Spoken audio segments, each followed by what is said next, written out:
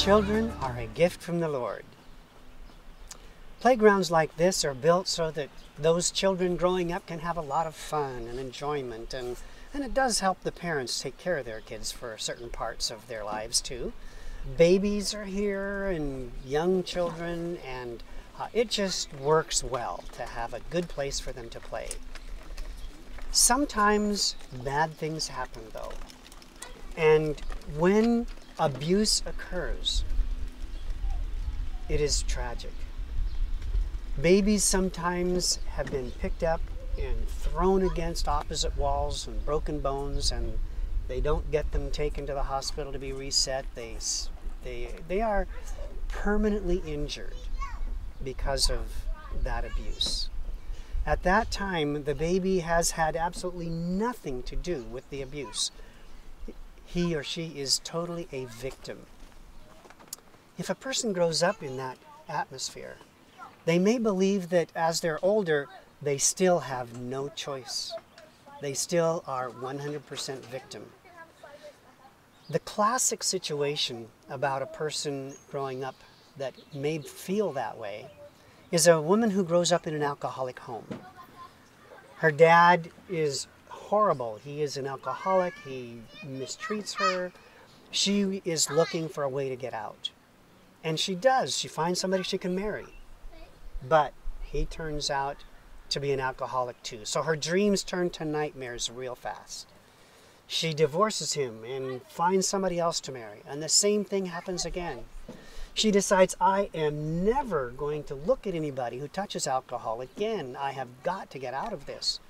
And so she divorces that person, looks for somebody, finds a man who won't touch alcohol and marries him.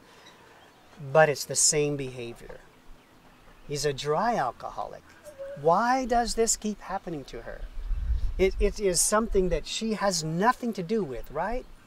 Wrong. She has a sign on her back that declares to everyone how to treat her. And the people who are looking for this sign know how to pick it up. Abuse me. And they do. I recall having a ministry boss at one point in time that I felt did not treat me the appropriate way. I came to believe that he had betrayed me. He told me he wanted me to change certain things. He gave me a certain time frame to do it. And I was diligently working on that from my perspective. And he came back before the time frame was up, and I'm going to tell you that story because it's a long journey. It took me a long time for me to realize that what I saw as his sin against me, I, in my reaction, turned out to be sinning as well. That long journey is something I'm going to share with you.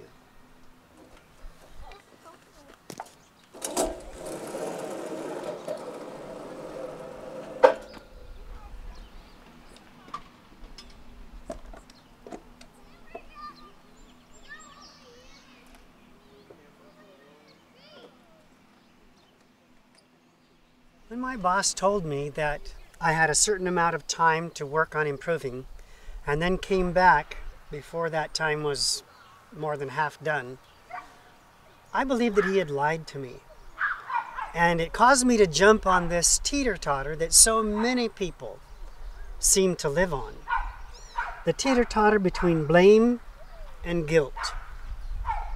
When this teeter-totter is level, or pretty close to level, it means things are going fine with my life. I'm okay at work, I'm okay at my home, I'm feeling pretty good about me. Things are all doing fine. But when this teeter-totter gets one end down, because there's too much blame or too much guilt, either one, it means something negative is happening in my life. And bad things are happening. So when I believed that my boss had lied to me, then I began blaming him for something negative in my life. And immediately, something changed in my heart. I began to feel negative towards him. I resented him. And I began then to feel guilty because I'm not supposed to have that resentment in my heart towards my boss. And he acted then, I think, a harsh way to me. He changed my job to something that he, I'm sure, knew did not fit my personality. And so I was just crunching numbers in a small room for a couple of years. And I got to thinking, that boss knows better than that. He knows about personalities. He's to blame for my difficulty in this job. And what that led to was me being aware that I was getting bitter. I did not believe that my boss was doing things for my good. So there I was, being bitter. And I was guilty again. And then my boss, I realized, was hurting other people as well. And that he was using his power in ways that would hurt them. And I thought, this injustice needs to stop. And I blamed my boss for doing things that were harmful to other people. And then a man came about 6 months after I had been changed to this other job and spoke to us and said, I want you to think about a person and keep thinking about that person for a while. Well, I thought of my boss. And he said, now I want you to pray that God will bless that person. I couldn't do it. And God showed me that I had allowed hatred to come into my heart. And that hatred was beginning to eat me away because of the bitterness that I had let grow. And I knew that I needed to repent of that sin. Because the scripture is very clear that if I hate someone, and I think one place it says without cause, that I am already committing murder in my heart. And I didn't want to be committing murder. And so I repented.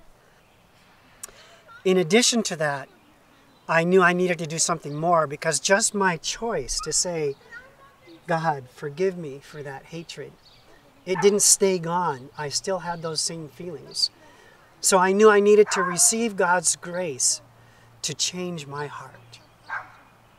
And separate from that, I was still blaming my boss. As you know, I was going back and forth a lot.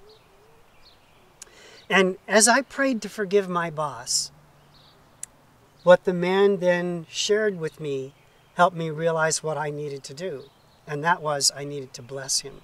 I began doing things that would be a blessing to him and his family.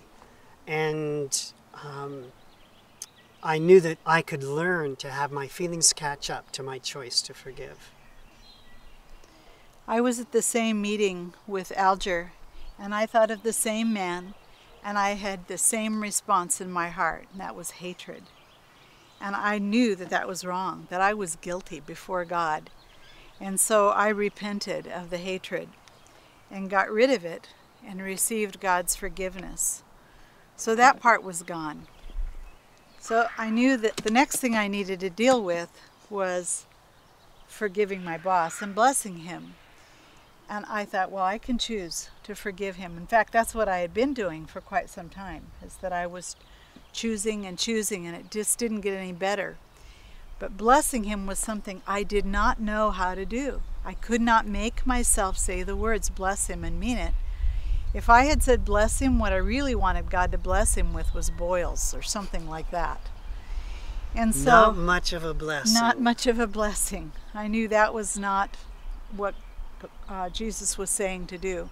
So I told the Lord, I will pray for him in another language every time I think of him, and I'll bless him in that language, because I can't make myself say it in English. And so over the next few days, actually about a couple weeks as I remember, I would pray for him. And of course he came to my mind over and over and over every day. So I had a lot of opportunity to bless him and bless him and bless him in another language, until finally I could do it in English. The amazing thing to me that I had not comprehended when Jesus said to forgive and bless is what it would do for me. And I really was able to get free myself and let go of the hatred, let go of any resentment that I had through blessing that man. And I found freedom. It was awesome. the whole aspect of my feelings catching up to my choice took a lot longer. It didn't seem like I was making much progress in that, so I asked my friend who worked with me, and we were in a home fellowship together. We were good friends. I asked if he would be willing to help me by being an accountability partner with me. And he said yes, he'd be happy to help me. I wanted to do more, however, than just not hate my boss. I wanted to bring every thought captive to Jesus Christ, to have my thoughts be what he wanted me to think. So I asked my friend to just periodically, different amounts of times, different days, say, what was your last thought? And when he did, I promised that I would be truthful. I learned that a lot of my thoughts were very selfish. I would be thinking about what I had said in a previous conversation and thinking, if I had just said this, then they would have gotten what I meant. Things that would make me look better to other people. And I realized that too was not what God wanted for me. That was not bringing every thought captive. And as he did that, and as I memorized and meditated on God's word on areas about my thought life, God slowly began bringing my mind and then my heart back to where he wanted it. And it did come to the point where the teeter-totter was no longer sitting there, not even balanced, because a teeter-totter is truly meant to go back and forth. And what God wanted me to do was to get rid of the teeter-totter in my life. He wanted this whole thing to just be gone, and for me to be free from guilt and from blame, that I could live with freedom, and I would never again have to struggle with the inward sins that come from reacting rather, to the sins of others against me. I can keep them forgiven, and I don't have to pick up guilt. I can live with freedom. Praise God.